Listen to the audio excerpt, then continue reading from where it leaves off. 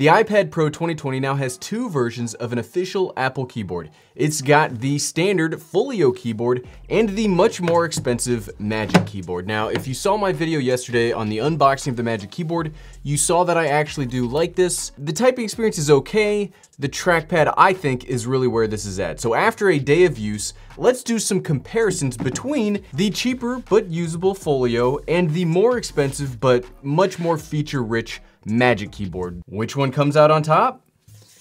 Let's find out.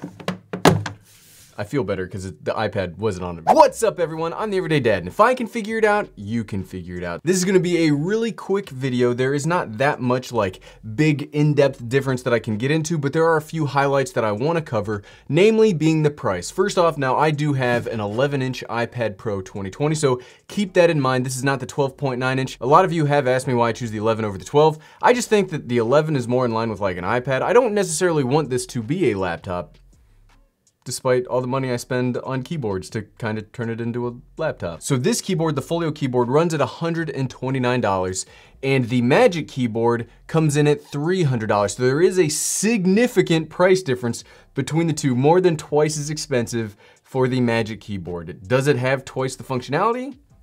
We'll find that out as we go along. I can hear you. I can hear you through the camera asking these questions. Next up, and one of these small things that I'm not sure if it's a big difference that really will drive everybody crazy, but it certainly drives me crazy, is as you can see, the iPad Folio lays flat. It just lays flat right like this. This is as far as the Magic Keyboard goes. Like, it doesn't lay flat.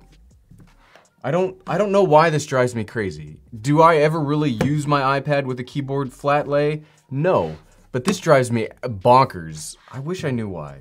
I'd tell you, it definitely makes taking the thumbnails for these videos much harder. It's so much easier when you can be like, check it out, flat lay photography, I'm so good. That looks good. This is hard. This is hard to do. I don't know why, but it drives me crazy. If you were expecting this to lay flat, it does not. This is as far as it goes. The big difference though, and why you would, I think the reason that you would even spend this money in the first place is the typing difference. Now the typing experience on the iPad Folio is perfectly fine. It's usable. It's nothing to write home about. My wife absolutely hates the sound of these keys.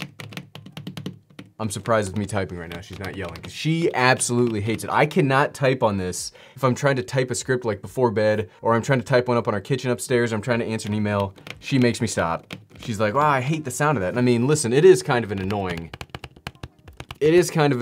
sound, especially when I type a lot and I type fast. So the experience over here, I do find that the Magic Keyboard is just much better. It's more in line with like a MacBook or a regular keyboard. There's a lot more give, there's a lot more like responsive, and the sound's not nearly as annoying.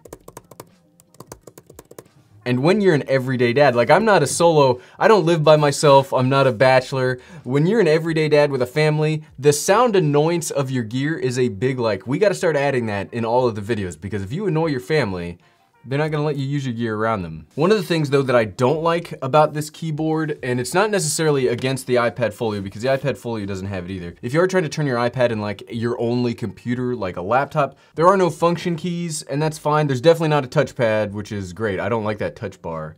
But I do kind of wish that maybe there was a row of function keys, especially for as much as this costs. That would have been a nice addition, because there are some times where you're like trying to increase the brightness of the screen, you're working down here, you don't necessarily want to lift up and down, which brings me into the next thing, is interacting with the screen on both. I actually like interacting with the screen of the iPad better on the Folio keyboard, because it's closer. Can you see this? It's like the screen's closer to your hands, so as you're typing, you can just easily interact with the screen. There's not, one of the negatives about like even the pencil, you never see me like, where's the pencil right now? It's somewhere over in the room next door, because I rarely use it. And one of the problems with trying to use the iPad as a laptop is having to interact like up with the screen as much. And one of the things I do like, because it's so close to your fingers, like if I'm typing on Twitter and I need to go back to the home screen, since there is no home button on here, another negative on both. If I want to go back to the home screen, I gotta flick up. It's much easier to do here because your hands are like resting on the screen almost. Whereas on the Smart keyboard, your hands are like farther away, so you have to reach up farther to do it. And that may sound like a nitpick. If you do little things like this a lot, those little just like those little movements really add up to being a big pain in the butt. Now the big difference, and one of my favorite things about the Magic Keyboard, and it's definitely a difference between these two keyboards, is the Folio Keyboard does not have any like additional USB-C slots. It's just, this is all you get. But the Magic Keyboard actually has a USB-C slot. Can you see this? Now it does only work for charging, which I do not care about. The fact that it exists that might be worth the money for me personally, because if I'm trying to do stuff like import footage to do video editing, I then have to use like a dongle that does pass-through power and SD card, and sometimes those pass-through dongles get hot. So now I can just plug into power and have my external drive just plugged straight into the iPad. That's awesome, that's insane. For me, again, as we're going through this, you gotta make the determinations on whether this is worth twice as much money to you. For me, it's absolutely worth that, right? I mean, the USB-C by itself sells me on the Magic Keyboard. Now let's talk about the build quality / durability. I do think both keyboards are built really well. I mean, there's a reason this is like my 4th or 5th Folio keyboard. Like I've got the Folio keyboard for my iPad 10.2, that's the camera controller. I've had it for the older iPads I've got. Anytime I buy an iPad that's capable of having one of these, I always buy it because the construction is great. This seems like a very durable device. There's no way to get underneath the keys. So if you're like eating crumbly stuff like snacks, not that I eat snacks all the time, I eat snacks all the time. But nothing can get down into the keys. It's just, you always have it. It's super lightweight. It doesn't really add anything to the iPad weight-wise, but it adds a whole lot functionality-wise.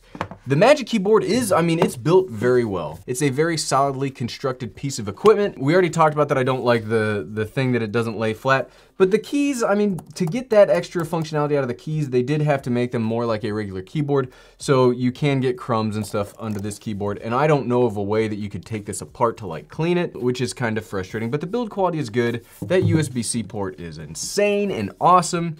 You can see it's got the smart connector right here. And I do think one of the things that I think people were concerned about is because of the way this floats, like the iPad is not necessarily resting against the keyboard. I think people were concerned that would it even hold on, and it holds on pretty well. Like,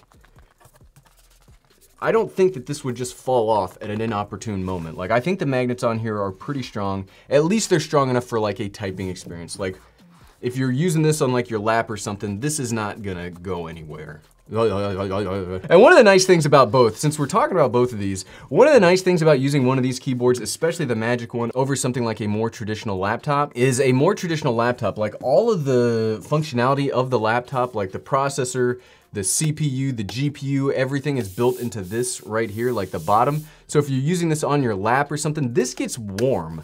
What's nice about this is the iPad is what has the CPU, the GPU, like all of that stuff. So the keyboard doesn't get warm. Like this never heats up, so you're not gonna have like an uncomfortable lap experience on either of these devices, which is really, really nice. And then the last thing that I wanna talk about, which is the last major difference between the two devices, and it's another pretty substantial one, is the trackpad. So the Folio keyboard does not have a trackpad. If you wanna interact with the screen, you either have to touch the screen, get a pencil, or use the mouse, or connect a mouse to it. Where on here, you don't have to do that. You get most of the functionality of a mouse without needing to connect a mouse. You may be saying like, well, everyday dad, Gary, hey, laptops have had trackpads forever. Ever. Since the laptop was invented, there has been a trackpad. Well, that's true, but not with iPads. So if I'm doing video editing or I'm doing something that had the potential previously to need a lot of screen interaction and then keyboard interaction, it was just kind of a pain.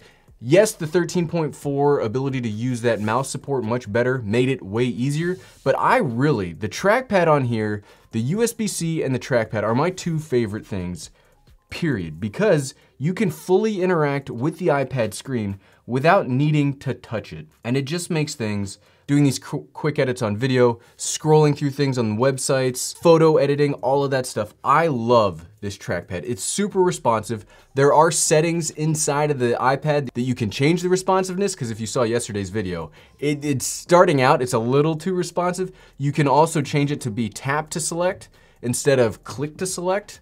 And you can also set a secondary key by tapping with 2 fingers. So again, this was just another quick video to show you what I think are the differences between the Folio keyboard and the Magic Keyboard.